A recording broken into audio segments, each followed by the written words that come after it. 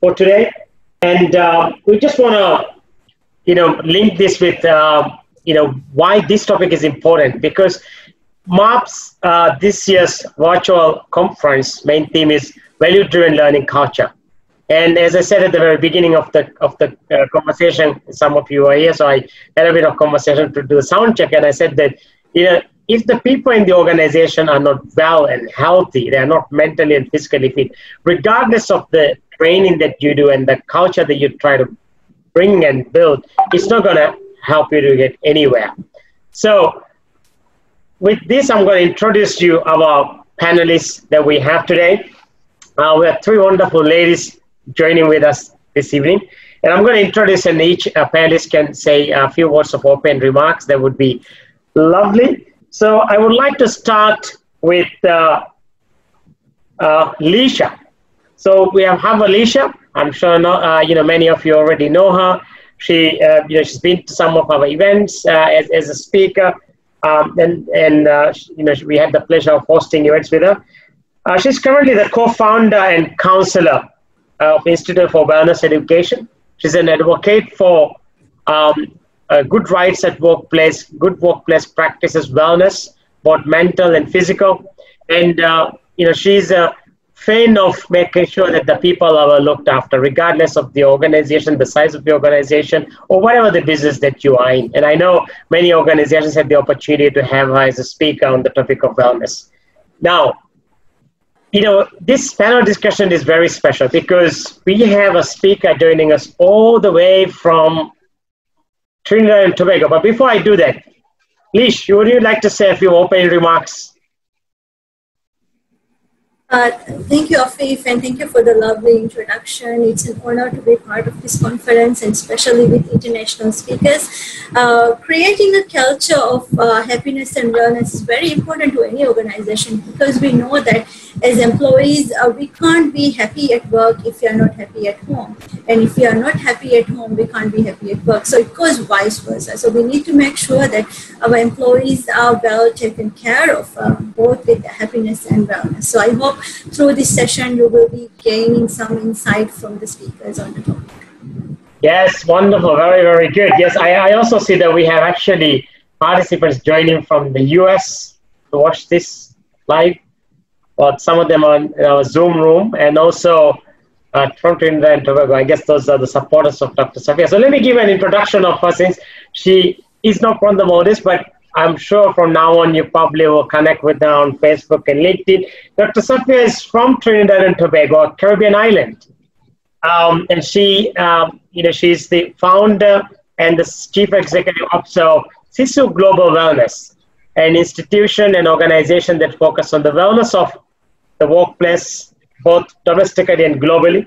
A global speaker led team presentation at the United Nations for the Commission of the Status of Women, and also led a number of national health initiatives, and honored by her fraternity, University of the West Indies, as one of the 50 distinguished alumni at their 50th anniversary. She's also a John Maxwell leadership coach, and shares the highlight of her career is winning the personal physician to Malala Nobel Peace Prize winner on her visit to Trinidad and Tobago. This is global awareness focuses on transformational behavior strategies to combat NCDs, stress, burnout, and employee engagement and disengagement at workplace. And she's a specialist in terms of this. Dr. Safeeya, we are pleased to have you joining with these two wonderful ladies from the Maldives. And would you like to say a few opening remarks, please? Assalamu alaikum, everyone. Good afternoon, everyone. And thank you for joining us in the third session. Thank you to the Maldives Association, Afif, and all the hard work for putting together this very important panel. Too often, wellness, well-being, which is the pertinent building block of any organization, because our human economy is the most important. Too often, our well-being is always put at last. But with this new COVID that brought forward this pandemic world, it has shown us how important wellness and resilience and certain unique human traits are important for organizations to feature on. So thank you for this panel, and I look forward to contributing to it. Yeah, wonderful. Thank you very much. Our next panelist for this evening He's also obviously a very familiar face in terms of speaking engagements and training and coaching and guidance. Our Shahina currently she's the CEO of Career Vitamin International, where she brings, through coaching, she brings the best out of people who needs guidance and who need support. And throughout her journey of whether working for a company or having her own business, she was somebody who always advocated that regardless of what you have in life and where you are in life, you must always use opportunities that you already have to make the lives of other people better. And that's what she has been doing, even during this period of the situation and the crisis, where she's done quite wonderful job throughout the nation in terms of virtual sessions and reaching out to other people to help. And she will be speaking on the topic of gratitude and happiness at work. Shahina, a welcome remark. Thank you, Afif, for the wonderful introduction. I'm very grateful actually to have this lovely group of participants, and I would like to talk about happiness and gratitude, how important it is to be happy, to remain happy. Of course, we are in a pandemic, we are in a difficult situation, but that doesn't mean actually we shouldn't be happy. Whatever the outside circumstances are, we can be always happy by being grateful. So thank you. Look forward to having a wonderful discussion. Yes, very good. Thank you. So to start off this, the session, I believe Leesha is going to introduce the Mentimeter quiz. So before I put the quiz on, would you like to talk a little bit about that, Leesha, and then I'll put that on, and then the participants can join after your little introduction of the purpose of the quiz that we're going to show them right now. So we'll be asking you all a couple of questions, which is regarding to your overall well-being. So usually as human beings, we regard our wellness or well-being usually linked with finance. So even when you're regarding happiness, we usually regard it with the financial aspect. So when we are doing our discussion, we would like to see how the audience maintain, or how does the participants maintain their overall wellness and well-being. So hopefully that we will be able to get some data from the participants and their viewpoint on how they are currently maintaining their wellness and well-being. Yes. So the first question is, how many of you sleep less than 6 hours per night? Yeah, so for the interest of the participants that probably may have not experienced Mentimeter, you need to go to open the web page, just go to www.menti.com and use the code 931891. I will also write the code on the chat box for everybody's interest. It's 931891. I'm sure by now everybody probably is very familiar with this. I can see we've got some good responses coming there. So we have quite a few questions coming, and Leesha is gonna read out the question for you every time when I show it to you. We probably will do like 20 to maybe 30 responses, and then we'll move on to the next one. So keep the answers coming. We're 23 now. We need 30.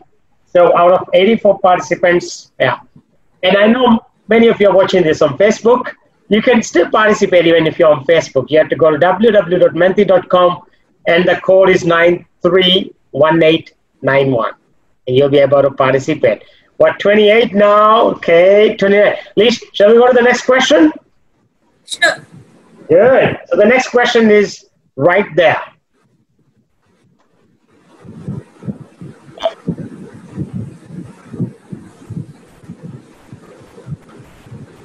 Good. So the next question is, how many of you are always available online and always multitasking? Sorry, I just saw the question. No, that's all right, because there's always a bit of delay in receiving it to different devices, but yeah, that should be fine. I'll read the question for you. I know you have a lot to speak this evening, so all right, good. It's 43 response. So we go to the next question. So the next question is, you're gonna see this on your slide screen now. How many of you are always the first to arrive to work and last to leave? Oh, I think I belong mostly to the category of the blue color, I would say. But Yeah, I guess it all depends, right? I suppose if we manage to go to the gym in between and do this, do that. All right, so we're 39 responses there. Very good. Oh my God, I have my colleague here, Maisha, on this call. She's the training key officer of Lux South, and she just sent me a private message saying, "This is definitely you. Like it's me." Like she's saying that I'm the last one to arrive to work and last. Maisha, I take that as a compliment, by the way. Thank you. So next question here. The next question is, how many of you are juggling work and other priorities?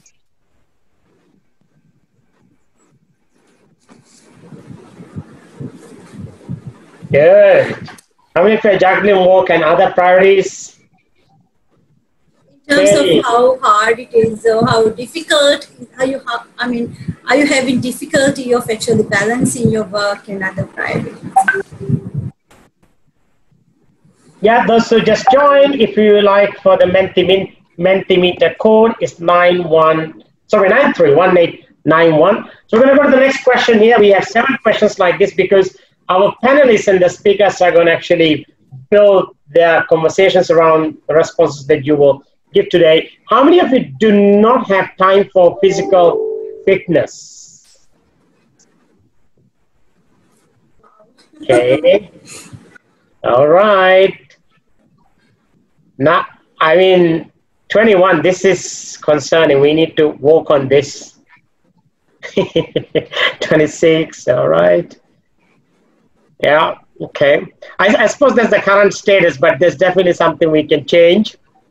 So we should stay optimistic. 48, very good. It's almost 50 responses there.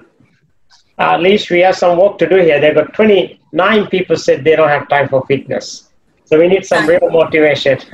All right, ladies and gentlemen, the next question you will see on your slide deck now is, how many of you never had time for self-care within the last few weeks?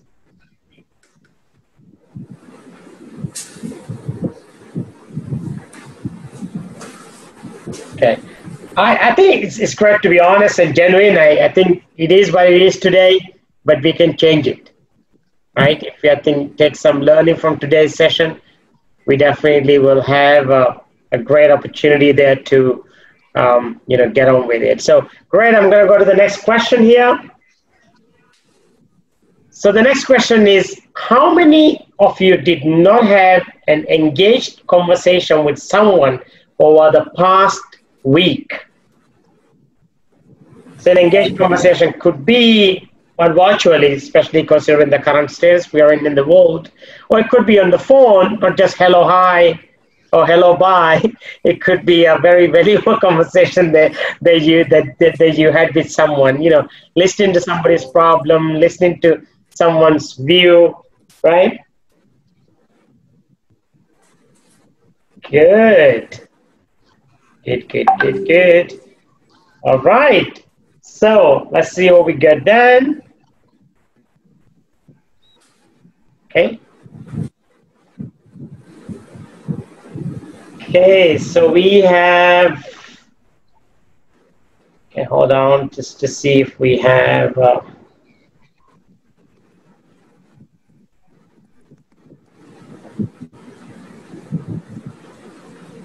all right, I think that's the, just checking if the, yes, so that is the last question of our panel, the last conversation for the panel. So Leesh, would you want to do a little remark about why we did the quiz, and then we'll go straight into the questions now. Yeah. Yes, of course.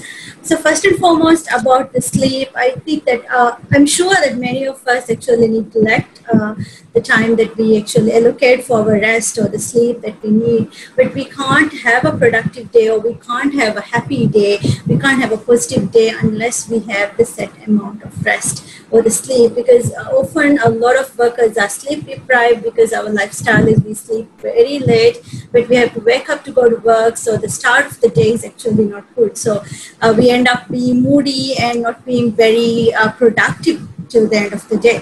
And also multitasking, it's usually portrayed as something which is favorable But then when we study mindfulness, when we study positivity, when we study wellness, we know that actually multitasking could be very draining and stressful for a lot of people. So it's actually good to prioritize and declutter and to make sure you go to your most productive self.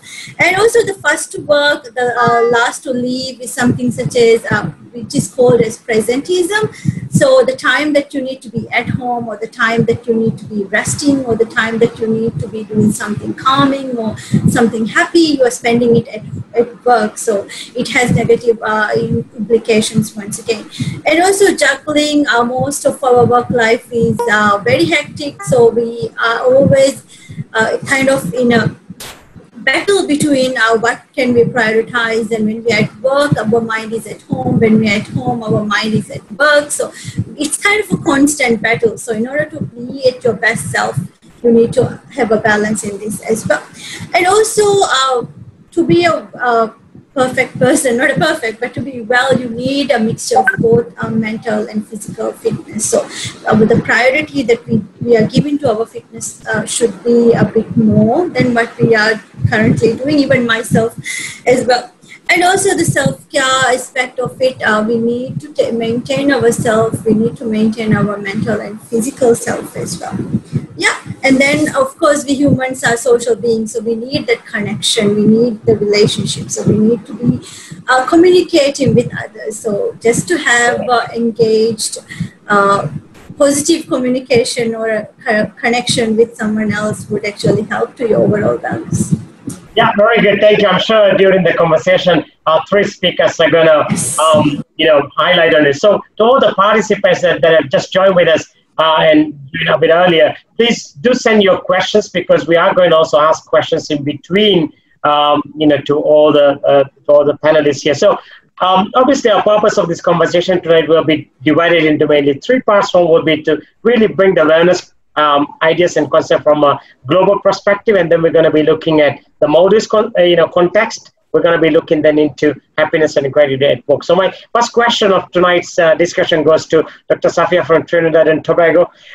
What is the global perspective and economic impact of unwellness? People are not well, and what would be the real impact into global perspective? And I know that you have had opportunities to work with the United Nations and several other world leaders on this the whole topic of wellness. If you could enlighten us on that question. So thank you so much, Afif. Essentially, and this is a report from Global Wellness Institute out of 2016. Here's what interestingly they had to say, that 3.4 billion workers are unwell.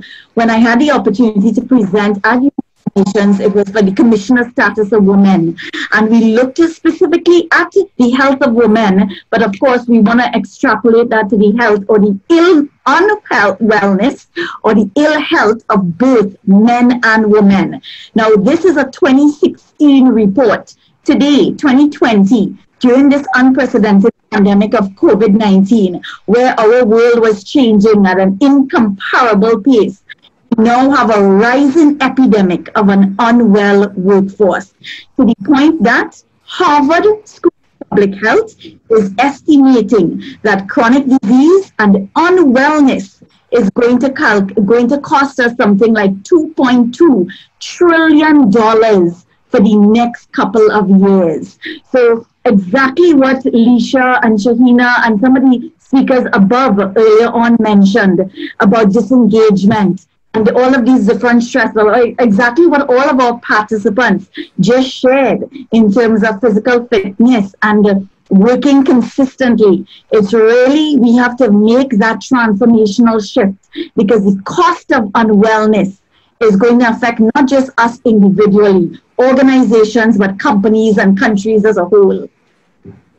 Yeah, very good. I think the key take there is that if we don't pay attention to the wellness and the health of our people, it's going to fire back us at one point. And I think where we are today, it has shown to the world that, we companies and even the most largest, conglomerates, they keep on spending a lot on different other aspects except the wellness and health and safety. And, it has fired them back at a different way. So my next question is to Leesha. What is the link between a wellness-oriented work environment and employees' productivity and well-being? So how are these both linked? First and foremost, I would like to say that when we hire workers or when employees first start their working day, there's a lot of hopes and expectation, both from the employees and employers' perspective. But what we are finding is burnout, stress, turnover, absenteeism. So as an employer, we need to find what is missing, or we need to find the gap in order to actually correct it. So wellness plays a huge role in it. So first and foremost, the components in wellness approach, we need emotional well-being of workers. We need the environment to be a safe and encouraging environment. We need to create space for workers to develop their intellectual abilities. We need physical fitness. We need social connections, and we need to work on employees' spiritual connection in terms of developing their values and virtues. So how can this impact their productivity is when you're working in a safe working environment, where you're working in a compassionate working environment, where you are encouraged to voice out your ideas, your development is encouraged, your ideas are acknowledged. So it's kind of a happy, compassionate, inclusive work environment, free of toxicity, free of unfair competition, free of discrimination. You feel acknowledged, you are given the flexibility to do your work. So there's a lot of advantages, such as increased empowerment. So workers actually work, they are motivated. It creates a calm state of mind in the organization. So we see a reduction in absenteeism, we see a reduction in presenteeism, labor turnover, and also it attracts a good pool of recruits. So if you are portrayed, or if you're known as an organization who is having these wellness programs, it attracts a pool of really good recruits as well.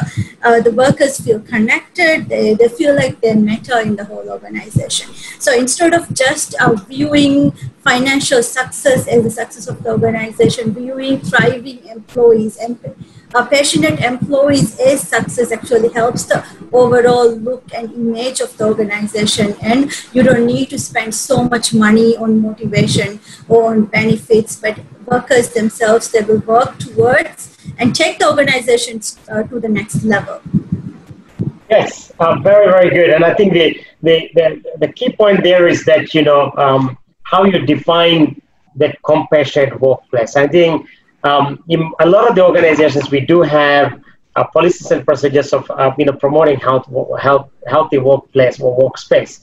But having a policy is not going to help us to achieve what we need to achieve. We need to really, practice it and making sure that the people really live it that way. And that is how you would, get into this wellness culture, the wellness creation. And obviously, we're talking about wellness, and I think if people are well and healthy, there's also an indication that, you will see that organization is a bit happier, or the employees feel a bit grateful. So I would like to go to Shahina on this question. What's the difference between happiness and well-being, and what can we do to cultivate happiness in individuals? So the real point here is to getting this out from people. I mean, you practice the wellness thing, but how do you show that the people are really happy at work? So if you could enlighten us in this question. Thank you, Afif. That's a wonderful question, because Safeeya and Leesha was talking about unwellness and wellness culture in the office. But before we go into the environment of a wellness or well-being culture, let us understand what happiness and well-being is. Actually, on an individual level, happiness is feeling or showing pleasure or contentment. When we want to understand well-being, I have to actually take you a little bit deep into psychology. I would go for a reference from Jordan B. Peterson, professor of University of Toronto. He has explained positive psychology as a scientific approach to study human thoughts, feelings, and behavior, with focus on strengths instead of weakness, building good in life instead of repairing the bed, taking lives of average people to great instead of focusing solely on moving those who are struggling up to the normal. So when we take on this positive psychology aspect, actually well-being is happiness. There's two components of positive psychology that is called the subjective well-being. We call it hedonic, which means mainly referring to the presence of positive mood, absence of negative mood, satisfaction in various domains of life.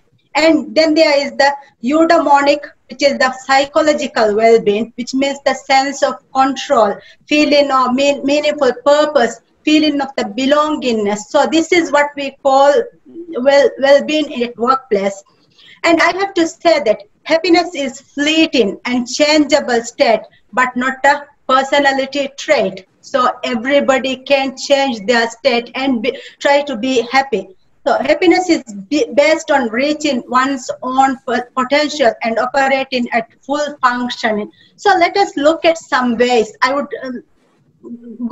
explain 5 ways where we can cultivate happiness. Once we learn how to cultivate happiness on our own, then we have to go and engage with other people so that we can actually understand. So the first point is to train your brain to be more positive. Actually, as human, on an average, 60,000 thoughts cross our mind per day. So these thoughts are based on our past experiences. If we actually have had a terrible life in earlier days in our life, or always these memories, these thoughts of what happened, what might happen in respect to these incidents which had happened in our life, actually these would be disturbing us. If this is disturbing us, how can we be peaceful? How can we be happy? So the idea is actually whenever we have a negative thought, we have to actually embrace it. If we have to fight against it, we are not going to succeed, but we would go into depression and anxiety.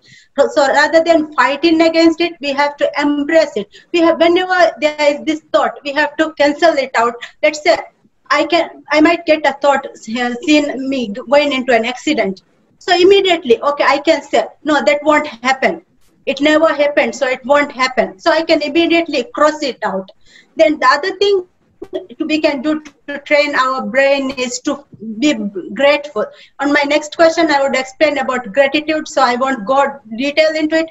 The second one is actually nurture and enjoy relationships. As human beings, we are actually born to live with other people. So we have to actually live with other people and be happy, learn how to be happy. So take conscious effort to stay connected.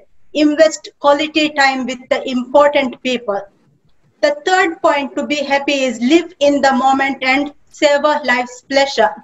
So if we focus yourself, let's look at depression. What happens with depression? Depression means we are actually thinking about a past incident in our life. Because of this incident, we can't get ourselves out of this thing. And then we will be wondering, okay, what will happen? This happened to me yesterday. This happened to me this year. So how can I move forward? This will be always my life. So to actually live in the moment, the best thing we can do is just take a breath. We can, until our tummy is full, we can take a breath, inhale a breath, and then slowly let it out, exhale. So repeat this one 5 times. Once we are done with the breathing 5 times, actually we have controlled our nervous system. When we are able to control our nervous system, forget about the past, forget about the future, but think about now. Okay, this is me. What can I do at the moment? What are the things that I could do this moment to change my life to the better person? And the fourth point is focus on helping others. Again, it links to the nurture and enjoy in relationship. So when we are born to help and to be with other people, how can we live with meaning? So we can volunteer and practice kindness, utilize our strength to help the greater good. The fifth point, actually it's very related to what Leesha has done and the Mentimeter questions. Take better care of your health in terms of physical health and mental health. Mental health often relates to meditation and gratitude. Physical health is actually going into and developing our muscles. So what I would say is, when we want to be happy, we have to take small steps to make a big difference over the time. Start now with small steps and you can be happy. I can guarantee that. Wow, very good, very good. So that's a great, the point then, just want to, my key takeaway there, I'm sure our participants are taking quite a lot of great stuff from here. My key takeaway is that I think if you want to be happy, helping others actually does make, yourself happy. I mean, many of you know, I work at Lux Resorts and I'm in Lux South Toronto right now. There are days where I may get an email from somebody which, when I read the email, I get disappointed. I won't respond it most of the time. I would take my bicycle, go around the resort. I would say hello, hi to people. And every time I say hello, hi, it actually brings positivity to me. When I come back and sit in my office and I respond to the email, most of the time I have responded it well. So I think I thought I want to share this story with you, and unknowingly I'm using the technique. So I think it's great. So all the participants, let's go to the chat box. Are you enjoying our conversation here? Are you learning? How do you feel right now? Be with us on this. Go ahead and write down comments there. Are you enjoying our conversation with our three wonderful speakers here? Yes. Give us a yes to the chat box so that we can keep going. Good. All right. Thank you. So my next question is, obviously I want to bring a little bit of global perspective here. So to Dr. Safeeya, how can organizational wellness platforms be integrated into HR training development plans? Because I think at times the organizations, they do have this wellness thing, but it's related to people. But if it's not connected to the human capital, HR departments, it's not going to work. So please talk about this point for us. Exactly what you shared there, Afif. And I just want to applaud that story that you shared about not responding right away and jumping on your bike. What you did there is a perfect strategy, what we call taking a mindful moment. And as Shahina shared, that's one of the ways, and Leesha shared, mindfulness is key in terms of implementing it within the companies. And that mindful moment, that pause in between where a stressful action comes onto you, you take that pause and you have a response rather than a reaction. And for those who practice mindfulness would understand what that pause does to our bodies, to our systems. So how can organizations really integrate wellness platforms within their company? It has to be from a top-down approach. It has to start from your C-suite. It has to start from your organizational managers and then trickle down to the employees. And when I say start, those healthy habits, exactly as you shared, integrating physical fitness, integrating mindfulness practices, integrating compassionate conversations. We need to move the workplace from a culture of illness to a culture of wellness. And I want all of our participants to write down this word illness on a sheet of paper. I think it's the key point here is that understanding organizations to really, we do a lot of things in the organization in terms of various activities just to, make people, healthy and wealthy. But sometimes what happens, there's no integration in there. So we need to bring a holistic approach. And I think that's where the result lies into it, right? So, we have a really good point over there. And I'm going to move into Leesha now, just to get into the, from a local context. What are the policies adopted by local companies to create a culture of happiness and wellness? What's your take on that? Globally speaking, it's a bit new concept in Maldives, but we can see that in results, it's a bit, they've adapted it in their daily life. But when I spoke to some of the main corporations in this country, we can see that there has been focus on the physical fitness. So having organization, in-house gym facilities or fitness classes, having insurance cover, so in terms of you getting unwell, so not a preventive matter, but having insurance cover for you and your family. Training facilities, so developing our workers' intellectual well-being, because when we talk about wellness and well-being, we need to know the difference. So wellness means you are well, you don't have a disease, you are well both physically and mentally. But when we talk about well-being, it means the overall. So financial, spiritual, emotional, physical. So when we talk about the overall well-being, still organizations have a long way to go. But there are financial interest-free financial schemes. There are financial aids if you're a family member or if you are in any sort of emergency or dangerous situations. In terms of social connections, there are clubs, there are recreational activities done in organizations, and also there are for example, there are acknowledgement of workers. So if you are in a top 10 of employee of the year, you get trips to go with your family. So those sort of mechanisms are being done. But when we talk about a good direction, we can see that a lot of organizations are now coming up with mental health schemes and emotional well-being or emotional intelligence schemes. So even as IB, as Institute for Wellness Education, there are organizations actually contacting us to develop mental health training programs, to develop psychosocial support teams in their organizations. So mainly when we talk about a local context, we can see that many organizations are now adopting zero tolerance to harassment, discrimination. They are having employee engagement programs, family engagement programs, but when it comes to wellness programs, we are still a little bit behind.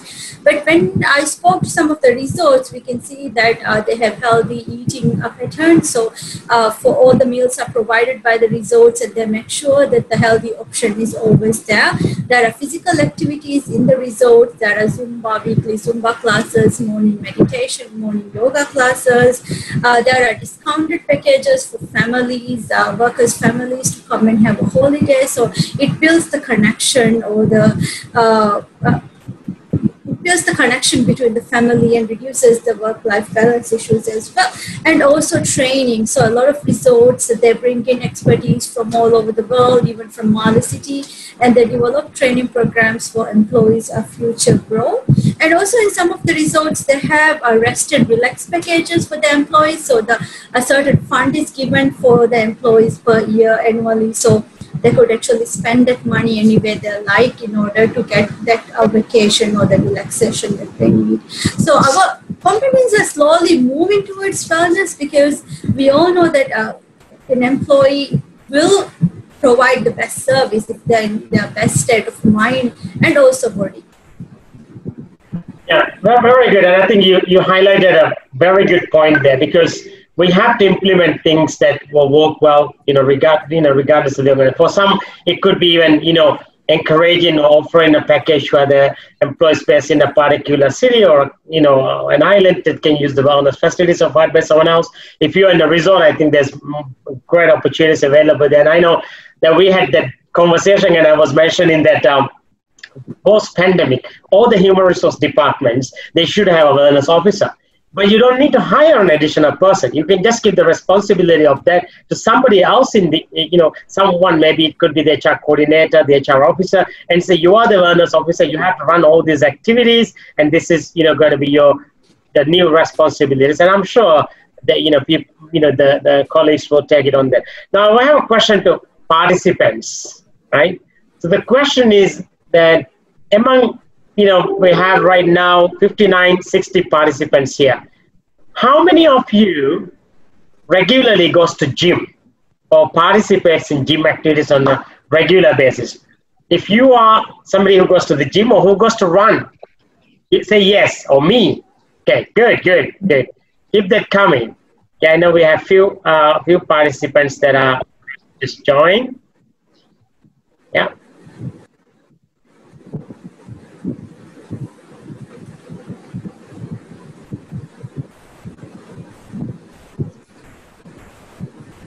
Good.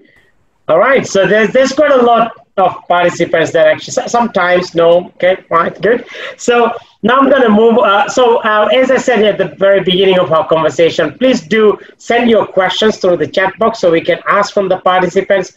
Feel free to ask any questions that you have regarding, we're talking about wellness, we're talking about gratitude and happiness at workplace, and we're talking about how can we create a holistic approach in terms of wellness at workplace. So my next question is to Shahina, and it's, why is gratitude such an important factor in creating happy employees? How can we practice gratitude and how can we incorporate gratitude in workplace? Well, thank you, Afif. Again, a very good question, because gratitude is actually what makes our life more happy. So I would describe gratitude as the closest sibling of appreciation. Appreciation is acknowledging the goodness in life, but gratitude goes a step further. It recognizes how the positive things in our life, like success at work, often comes due to forces outside ourselves. So particularly the effort of other people. So we are successful because other people are helping us. Other people are contributing to our work. But this is mostly where the problem arises. We often believe our success is due to work. So in order to succeed, to be the next person, to be the best version of yourself, you should say thank you to the next person who is helping. Just a simple thank you, it goes a long way in reducing stress. It leads to better work environment. Employees who feel appreciated are more likely to have higher job satisfaction. People feel that they are more deeply connected to the organization. And the most important and the best thing is gratitude costs you nothing.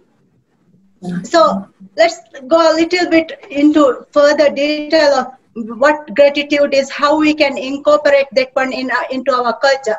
When we look at organizations, there's Ryan Fair, assistant professor of University of Washington. He has said, we tend to think of organizations as transactional places where we are supposed to be professional.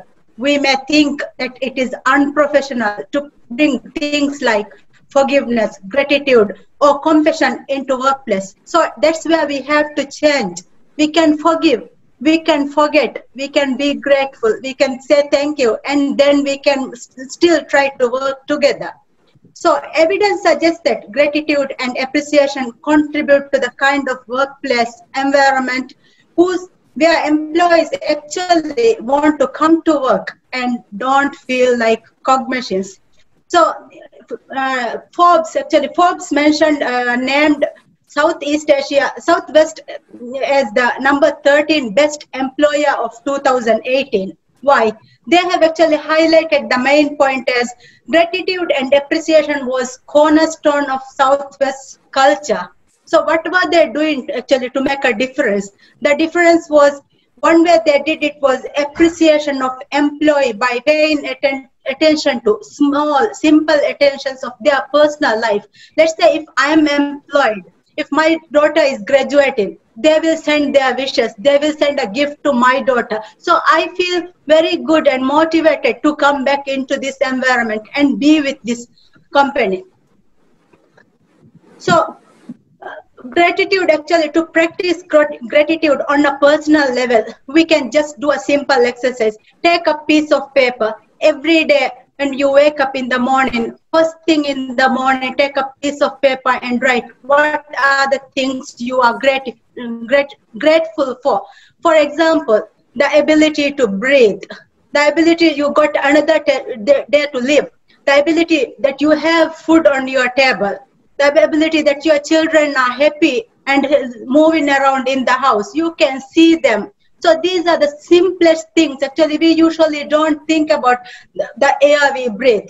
But the moment we are in the ICU, we will feel, okay, how important that air is. So without delay, just try to write those things every day in the morning. Actually, I have a personal story I can share with you. In 2018, I was a very actually depressed person. So what happened was, because of several things that was happening in my personal life, I was always seeing the negative. So one day I actually came across a webinar from Brian Tracy where he said, take a piece of paper and write 10 things you are grateful for. So every day what I did was I took my diary in the morning and I started writing 10 things. The same things repeated some days. Some days I had other things. So within 3 months, actually it changed my whole life.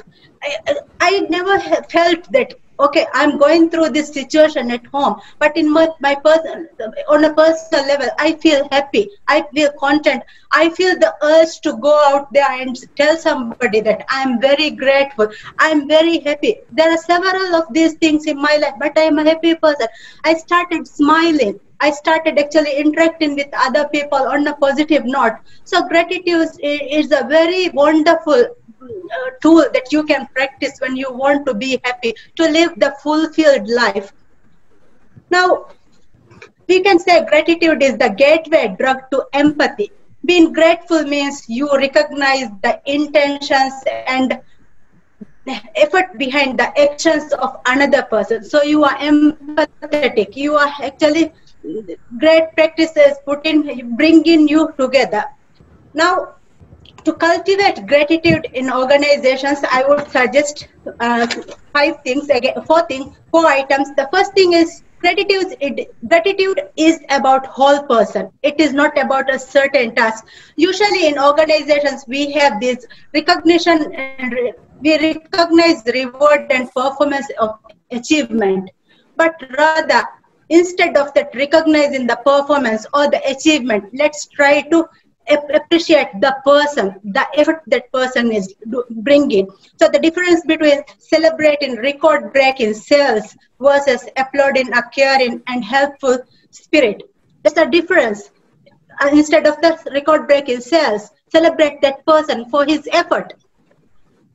Actually, last year I got the opportunity to attend the 20th anniversary of a large company in Maldives. From the event, what I noticed was they were actually distributing awards to the employees who did a remarkable contribution, and most of the awards were taken by the lower level staff, those foreign expatriates who are the back office or support staff. So I asked the managing director, what was the reason these staff, a lot of these lower level staff are getting recognition and award on stage. He said actually the salesperson made a huge sale, but that person couldn't have done the sale without the support system, these people. So they were appreciating, the company has this culture to appreciate the effort of this back office staff, the effort of these people. So the second point I would like to go is gratitude isn't one size fits all. So what I feel happy or what I want in my life might not be what Afif wants in his life. So if you appreciate the same way as you appreciate me for Afif, it might not work for him because it would be something different for him. And the third thing is gratitude must be embraced by leaders. When we say it should be embraced by leaders, we are working in a very busy environment. If the leaders see that we are taking every day the first 10 minutes of our office time to write our gratitude journal, and the leaders are not following this, what will happen? They will say, okay, he's not productive, he's not doing the right thing in the company. But if the leader also sits down, everybody, let's sit down and write for 10 minutes what we are grateful, what a difference it would make in the company. And the fourth one is gratitude has been part of the culture. We shouldn't actually practice gratitude 1 month or because we are in a difficult situation, we should practice gratitude and then forget about next month. No, we should maintain it throughout the organizational culture. If we have this organizational culture developed, I would say the employees, they would be willing to come into this organization and work. When they work, what happens? It affects the bottom line, the profit figure. So that's what business is all about, increasing the profit. But we can increase that profit by upholding and valuing, appreciating our employees. Thank you.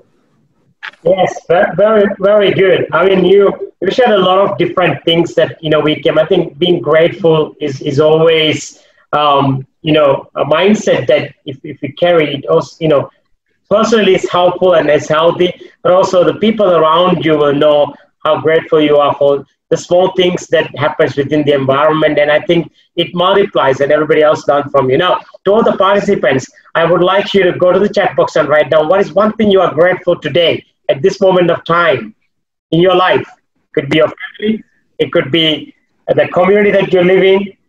So take a moment. What is one thing you are grateful about? Yeah? What is one thing that you are grateful about? Go to the chat box and write it down. Yeah?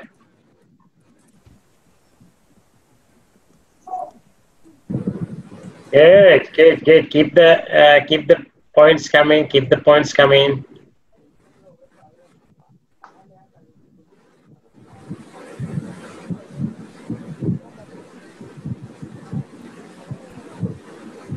Good, good, good, good. All right, now we're going to go to the next question, and it's for Safeeya. What wellness solutions that SISU Global Wellness implemented that had a significant return on investment in your context in terms of Trinidad and Tobago? So if you could speak about this and give us some indication on that. Certainly. Thank you so much for that question, Afif. And Shahina shared a lot of those strategies already. But I want us to think about, Eddie had shared about the future of work. The future of work really needs to be included in the culture of wellness as well. We need to create a harmonious cycle rather than this vicious cycle of work, work, work, where we become overly stressed and burnt out. We need to find that very delicate work-life blend where we feel healthy and balanced, where we create a consciousness of energy and focus, where employees then feel appreciated, where they not only feel appreciated, but where they feel supported. And as Shahina shared, where their well-being is nurtured and valued.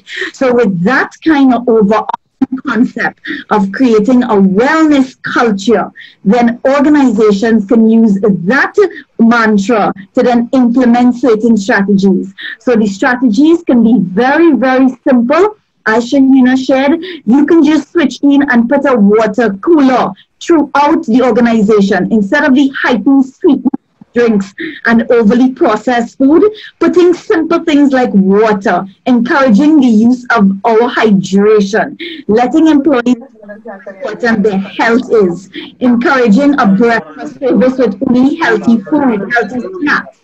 Or it could be macro investments, bigger investments, where you can encourage wellness adventures. And Maldives is primed, Singapore is places like that is primed for these type of adventures. We have done it similarly here in Trinidad and Tobago because we have a type of culture and environment where we encourage wellness adventures within all the employees and their families. Once you start to see that involvement of families, then you get to really get that buy-in at both your upper level and your lower level throughout the entire company. Another very cool thing we did was incorporated something called like a Zen room, where employees can go and have a retreat. They can take within their 8 to 4, whatever hours that they're working, if they feel overwhelmed or stressed, rather than persist through that overwhelm or stress. Just as we did here, we took a break. So they moved towards that Zen room. We just took a break and then we returned very strongly. So I've seen where companies and organizations, and even myself, our organization has moved that forward, where we've implemented a Zen room, a room where you, as Shahina said, you can probably have those beautiful gratitude statements on the wall. You can get the calming sense. What we have done here locally is we've tried to involve a lot of our small businesses that produce candles, that produce nice music. So we've involved them. So there's that integration of creating a consciousness of wellness all around. I hope that all the participants here, after they leave, they feel invigorated to transform their habits. I want to leave you, I know this is not our closing moment, but I want to leave you with a really nice acronym I leave all my organizations with. I ask them to think about it. They ask me, what should we do, Dr. Mohamed? I say, think about it. T, transform. H, your habits. I, your intentions. N, negativity. Through kindness, kinetic motions. So anything you want to do about how to implement wellness, think about it. Transform the intentions, the negativity. DH, the habits, the intentions, the negativity, through kindness and kinetic motions. And that's your solution there for implementing wellness. That's a great idea. I mean, I was trying to write it down, but I couldn't. So that would be great if you could write down the chat box so that we all can get it. I think I'm sure it will be very helpful. In terms of different ideas that you shared. I know Shad, who is on the call, actually wrote about it. I actually like the idea about a Zen room at the workplace, or a mindfulness place, or a place where my mindfulness activities, I look at the beach, I look at the water, and it's the sunset. I could be looking at the sunset or sunrise for 20-30 minutes, and I'm just looking at it, and I'm just thinking how amazing it is to be living and breathing and living at this moment of time. And that's one mindful activity that I've shared this before, but something that I do really, really often.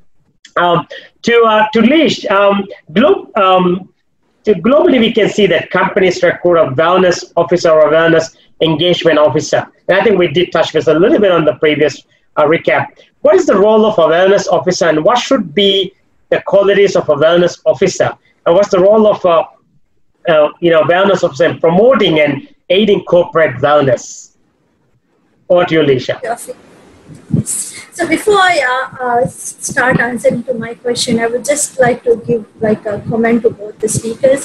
So first of all, to what Safeeya has mentioned about taking a break and taking small changes actually help your overall well-being.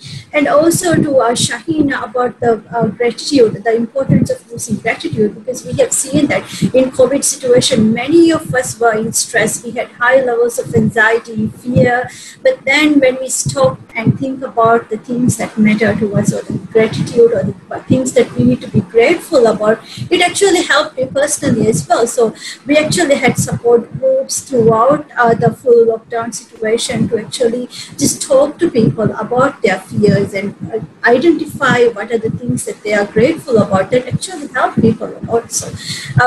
Thank you, Shahina, for that. So moving on to my question, we need to know that employees comes from different places. We know employees are fathers, they are mothers, they are sisters, brothers, daughters. So we need to be mindful about it. What organizations usually do is they categorize or they make policies regarding the average employee. So we need to make policies which are unique, which are actually coming from bottom to top as well. We need to make our policies individualized and unique. So as a result, many organizations, they employ a wellness engagement or a wellness officer. So the main role is actually identifying the gaps. Why aren't the employees going to their maximum level? Why can't they achieve their potential level? Because we know that employees spend majority of their day in their work. But their work is crucial to them, to their livelihood as well. So they are actually looking for a very motivated, encouraged workplace. So as in, once again, as a wellness engagement officer, what you can do is create that happiness culture, create that compassionate culture. As a person, you have to be a role model. You have to be free of judgment, free of bias, and you should have the genuineness to actually help others, genuineness to identify what is happening in the worker's life and what does the worker need in order to give an edge or push towards reaching their full potential and full efficiency as well.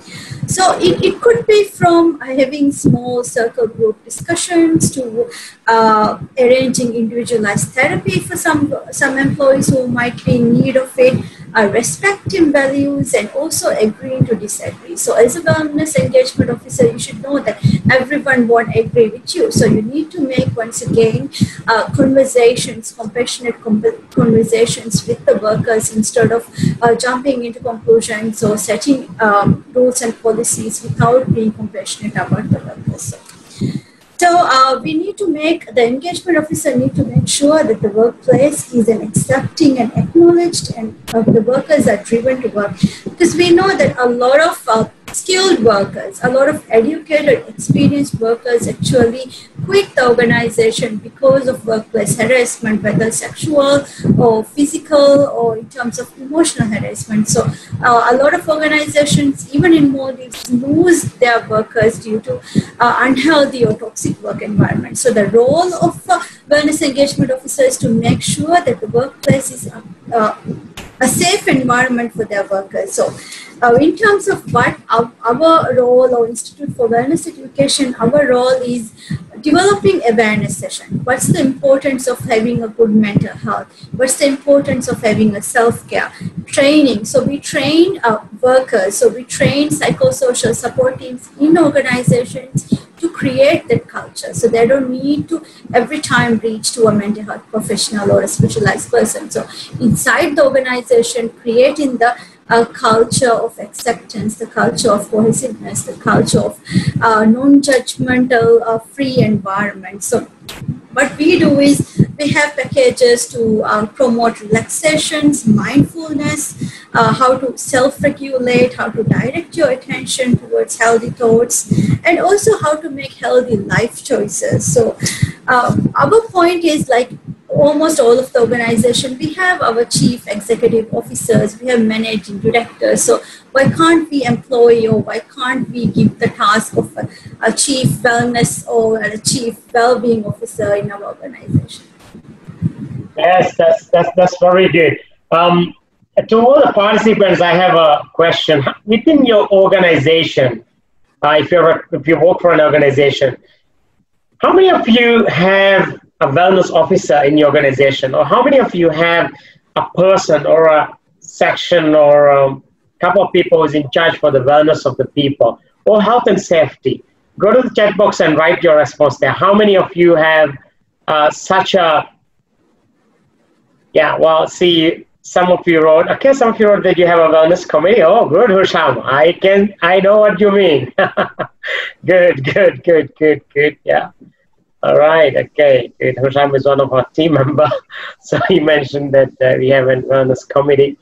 That's very good. We have an wellness committee. Yes, no, I totally agree with you. And I think this is a very important, like I said, you know, I'm certainly advocating for it, that you don't really have to hire somebody as the, you know, if you in your department, or even create a committee, right? Create a committee whereby you take somebody from each department, and that can always help. And again, this is something you have to do voluntarily. So ask for people who voluntarily wants to do it.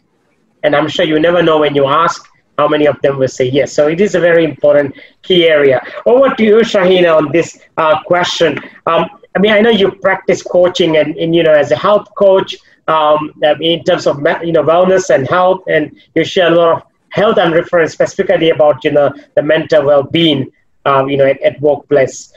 As a professional coach, why do you believe it is important to have employee well-being as a business growth strategy?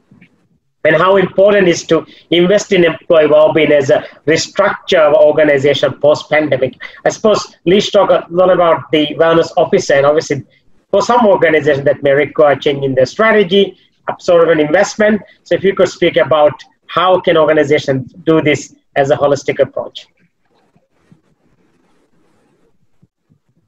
All right, Shahina, I think I actually made you mute, but you can speak now. Okay, thank you. Thank you, Afif. That is actually a wonderful question, because we are talking about happiness, well-being of the employees.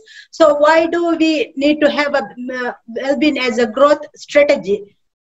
When we actually when we look at employee well-being, it is not about smiling faces, friendly gestures, or cracking jokes. It is also not about having a coffee pot in the kitchen or the walls painted, but well-being is about need to know one matters, that the employee has an impact in the bigger picture, on the bottom line, looking at the positives in a negative situation, working in an environment where people are connected in more meaningful ways, placing more value on individual learning and development.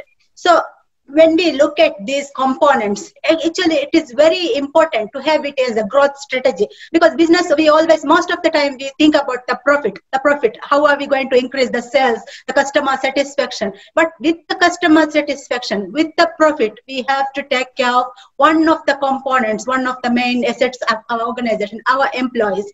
Actually, we have a very good example in Maldives, Villa College. Villa College have a staff club, and during this pandemic, actually at the beginning, since the beginning of this year, they have, through this staff club, they are practicing, doing very lot of collaborative activities, having quizzes, competitions, and best loser competition where they actually promote physical, so they go to gym. The employees, usually what happens is, as a Villa College, it's the huge organization with lot of responsibilities. So the employees, with teaching, with marking, with supervision, the lecturers, the staff, support staff, everybody is so busy. But because of this project, everybody takes the time to go to the gym, because the club is rewarding them for their effort.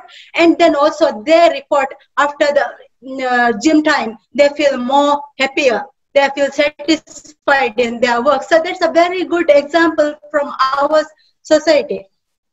So with setting that, so the company creates higher level of engagement, collaboration, allowing a more agile and resilient organizations to emerge. This creates enhanced efficiency and creativity, thus greater profits. So when we have this strategy in workplace, actually we are increasing the profits. We are adding value to our customers.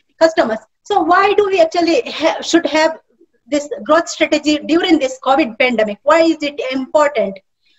What happened during the pandemic? Everybody was put off balance. We are actually shook to our core. People who are earning $5,000, $6,000 were just sent home without any pay. So what would happen? They would be shocked with the feed their family. They don't know how to support their family. So people are in a terrible situation. And as we recover and come into the new normal, what happens? These employees, actually, when they come back, they can't trust the organization. Because the next time this happens, will this company be sending us off again without pay? How can I make my life better? They would be thinking about it. Today in our opening remark, Mr. Ron Kaufman said, when we actually serve, we provide the service with care and love. That's why we need the growth, well-being strategy as our actually growth strategy. If we have this, should be including our employees as our assets. So I think with the growth strategy as a business growth strategy as one of the key components, companies would do much better in the longer term. We should have them. And also the thing I would highlight is the company already, because of this COVID situation, they are in a trouble. So they have to actually think about ways on how they can grow the business, divert the business, diversify. So if we can actually, they can allocate, keep this part out, and as professional coaches, we are available in the market. So if they can actually leave that part to professionals and then they focus on the business concept, actually we could do a much better job in the long term. Thank you. Yes, very good. I mean, the key point there is, you know, in organizations, we have to drive this strategy. I mean, it is linked to the business, because if people are well, their performance is going to be great. They will meet your expectations. And then they will also serve the, you know, your clients, your customers, your guests, you know, regardless of the type of the business that you are in, and because it's all linked together. And I think this pandemic has shown us, not just this, I think, you know, at times, you know, when there is a health and safety issue in the company, we talk about it and then we forget. But what we should really do is we should take actions at various levels. You know, we have come to the end of our conversation today. So I would like to, this evening, and I would like to, you know, go back to the participants and see, you know, if you have any questions or comments, or take the chat box. What is one key point that you have learned from our three special speakers before they do their closing remark or closing thought? So go to the chat box and write your key takeaway from the three speakers. As you see, Safeeya spoke about the wellness from a global context, and Leesha spoke about the local context, and but this is a really important part of what we need to focus on, what we need to do. And Shahina spoke about happiness and gratitude at workplace. So let's take a moment and write down your comments and your learning from this panel discussion on wellness and happiness at workplace, which is a key important factor in bringing and cultivating a culture of learning. So let's take a moment with that. Yeah, good. So there is a question there for Shahid. Thank you, Shahid, for the question. How would we get over the different levels of intellectuality in your own organization when it comes to creating more awareness on tonight's subject? So I suppose the question is, this is a very important thing, but how do you actually get this to different levels? Because different people think in different ways. We see this as an important thing, but some may not see this as an important thing, right? I think it's the same thing like smoking. We all know it's dangerous for health, but some just do it because for the moment, you may not see an negative impact in your health, but at a certain stage when you see it, it may already be late. Who would like to take on this question? I'll start. I have no problem with starting with that. However,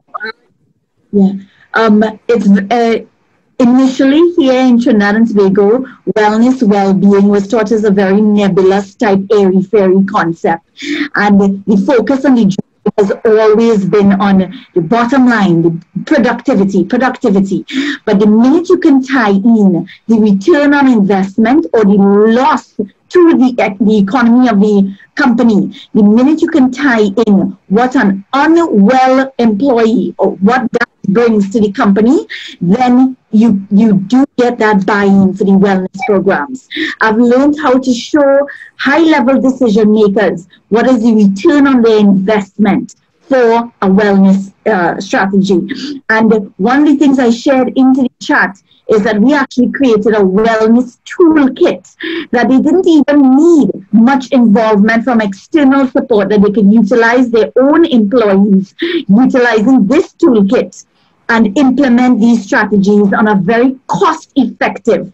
At the end of the day, all organizations are concerned about bottom line dollars. So when you can show them that balance between their investment and the return or the value of the investment, then they get it. They also get it, unfortunately, when they have case studies. We've had, unfortunately, a very high level of non-communicable diseases here in Trinidad and Tobago, which meaning